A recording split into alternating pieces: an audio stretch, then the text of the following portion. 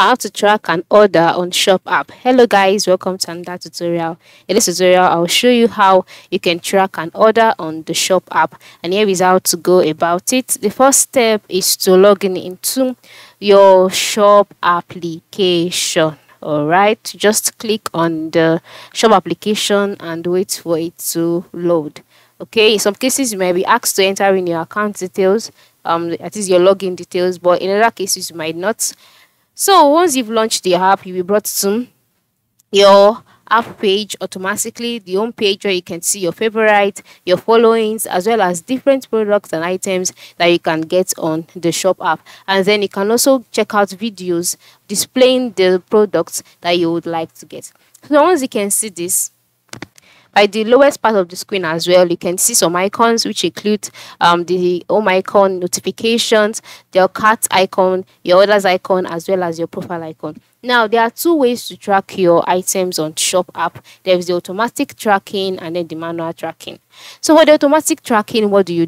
Go to the lowest part of the screen and then click on the orders tab.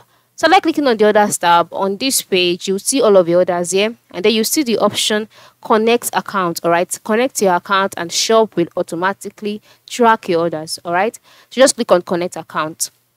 And then after clicking on connect account on the track your orders page, you can see the main sources of tracking your orders, which is by connecting your Gmail, connecting Outlook, or by connecting your Amazon account. So you can just go ahead and connect your Gmail account. And then after connecting your Gmail account to shop, the app will automatically scan for emails with keywords like tracking number or track your package. When a new tracking number is found, it will appear in the orders tab within the shop app. So I'll just go ahead and connect my Gmail straight away. All right, and then just wait for it to load. Okay, and you are good to go. Whereas for the manual tracking, you can do that by making use of the orders tab of shop.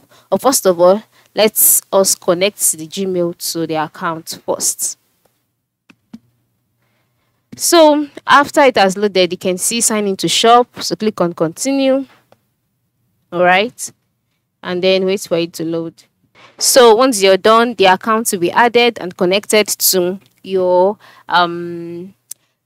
shop account. And like I said earlier, you can now use the application to automatically scan for emails with keywords like tracking order or track your package, and from there you'll be able to track your order. And then the second way is by manual tracking. And to carry out manual tracking, the first thing is to go to the orders tab of shop. This is the orders tab, and then once you can see here, the next thing to do is to click on add orders. All right, in order to add a package. And then once you've done that, you can see the options connect email and Amazon accounts, and then add order manually. So just go ahead and select add order manually, and then you'll be taken to the add order manually page. So yeah, the next thing to do is to enter in the tracking number of the order, the orders tracking number, the orders package name, as well as the carrier. And then once you've done that, click on add order, and then just like that, your delivery would be tracked. All right, you start your tracking process, and then eventually the next, for you to check out the order status update, keep on checking your orders tab in order to view the update, and you are good to go. So these are the two ways whereby you can track your order on shop app. It is very easy to use, so ensure you try this out as soon as you can.